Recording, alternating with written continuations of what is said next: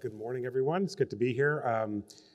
This is, I believe, my fourth Emerging Medtech meeting. It gets better every year. I'm excited. I want to congratulate Scott and the team for this. I think it's actually a little bit of an interesting coincidence. I used to be a heart surgeon, and I'm following two presentations who are trying to put heart surgeons out of business. So I'm glad I'm actually no longer have to worry about that. So what I'm going to talk to you about today is a company that we've started, Veris Health, which is in the remote patient monitoring business. We're looking to enhance personalized cancer care through remote patient monitoring. This is the first time we're presenting on this particular project or company. We've previously presented, we have a parent company, PAVmed, which is a NASDAQ-listed company that's a diversified company, a commercial stage in multiple areas, including devices, diagnostics, and digital health. So today we're going to talk mostly about the digital health and the device side of things. PAVmed, as I mentioned, is the parent company. We have a shared services corporate structure. We have a subsidiary, Lucid Diagnostics, which I talked about last year, and today we're talking about Veris Health, which is privately held. So Veris Health is a commercial stage digital health company. We're focused on enhancing cancer care. And really just to put that in a bit of a broader context, there's a panel that I'm participating in later today.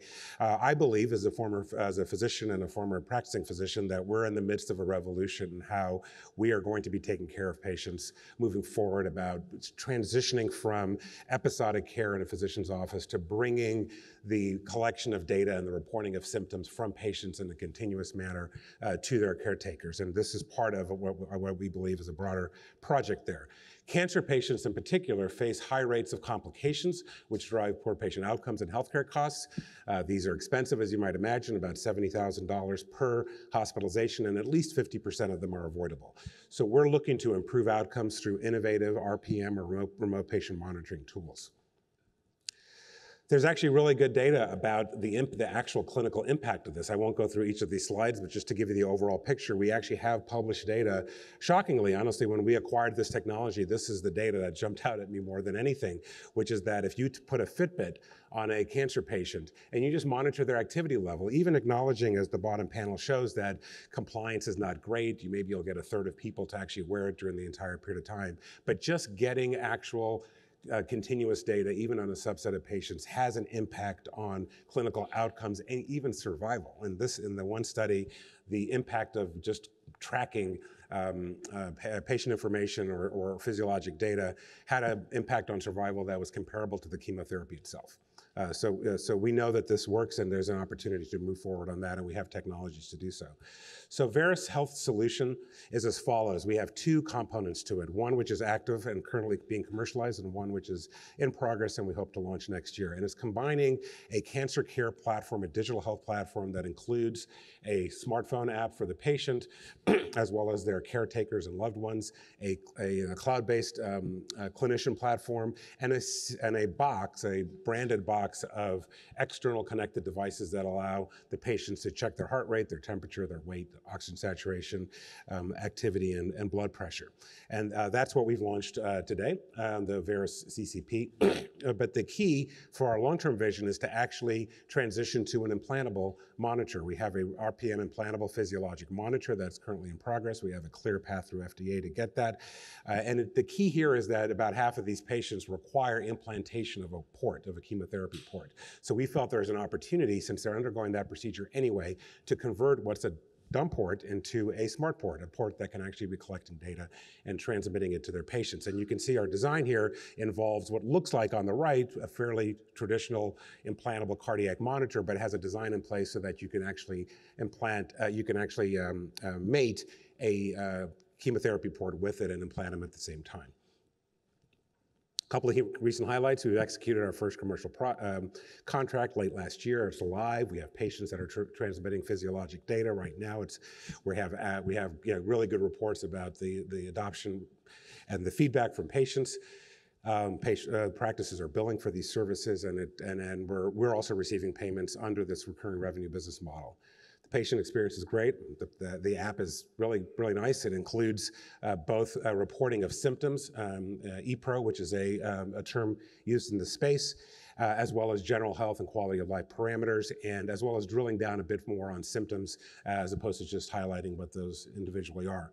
The clinician portal is designed to sit on top of the EHR and to be the front end of how the clinicians interact with their patients. I won't go through all the details here. It has a telehealth component to it, so when they see abnormalities, they can immediately contact the patient and interact with them that way, and has all sorts of trends and alerting and pulls in data from the EHR and a whole variety of other ways to make their life simple. It was designed by the founder of the company we acquired, who's an oncologist himself. Our commercial growth strategy, there are about 12,000 oncologists, 2,000 practices, about 2 million diagnoses a year, and we're targeting this larger market opportunity by focusing initially on independent oncology practices and those who are focused already on value-based platforms that have been offered by Medicare as well as private payers. The business model is super attractive. We get to operate within an existing billing environment. We get to offer this as software as a service. It's recurring revenue. We've established these codes on the right. You can see the bottom line number is that if a physician practice does this correctly, they can collect about $200 a month per patient. If the patients are compliant in terms of transmitting this data. And we have a subscription model where we effectively split that 50-50 with the practice. There are additional revenue opportunities as well with enhanced technical support. We're considering providing some clinical support to allow the practices to handle the extra flow of information. And then obviously when we have the implantable device, that'll add to the overall market opportunity, which is now, we estimated about $2 billion. The implantable physiologic monitor is on the way. We have a clear path through FDA. We've had about a half a dozen pre-submission meetings with them. We're using existing implantable cardiac monitors as our predicate, and we expect to have this submitted to FDA by the end of this year. And a key element of this, in addition to obviously the clinical impact of being able to measure these various parameters as I've listed here, is that from the RPM point of view, it guarantees you 100% compliance. Right now, existing RPM technologies out there, the standard is if you can get 30 or 40% of patients reporting the minimum 16 days a month that they have to report for the physician to be able to bill. That's a low number that we don't think is really acceptable. We should be pushing that higher. And with an implantable device, as opposed to wearables and connected devices, you're not dependent on the patient compliance. You effectively guarantee 100% compliance, which maximizes the economic business model that I previously described. So we're excited to get this submitted and on board by and in the market early next year.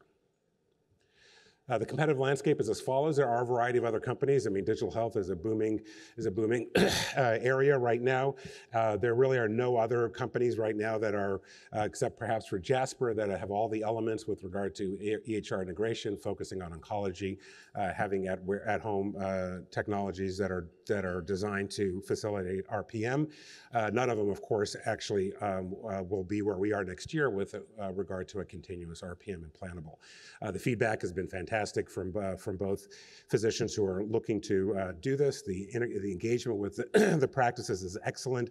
We're so maybe a bit surprised, but perhaps not. We shouldn't be surprised that there is a lot of understanding and focus already on remote patient monitoring, that this trend is something that practices understand, and they understand the impact on their economics moving forward. So it's been a really good early stage of engagement. I'm not going to spend much time on this slide, but obviously with any digital health enterprise, there's a focus on data. We're going to be collecting an enormous amount of that, and there's an opportunity to utilize that data both for analytics, as well as potentially monetize that in a variety of settings. We're building with Veris Health not simply an oncology program, but a program that is looking to sort of rinse and repeat and focus on other areas where the combination of remote patient monitoring in acute diseases or high-risk diseases can have a big impact. There are a variety of settings here. You may have heard about hospital at home, heart failure, end-stage renal disease. We have a microphone built into our system, so we'll be able to listen to heart and breath sounds, which could have an impact on COPD and other care opportunities. So with that, I'll wrap it up. We're, even though Veris is part of is a subsidiary of a public company, we actually are looking potentially for partners on the financial side for investments up to about $10 million, as well as strategic opportunities to work together. So if there's any interest or comment on that, you can contact me or Varun Agarwal, our VP of BD. So with that, I will end. Thank you very much for your attention.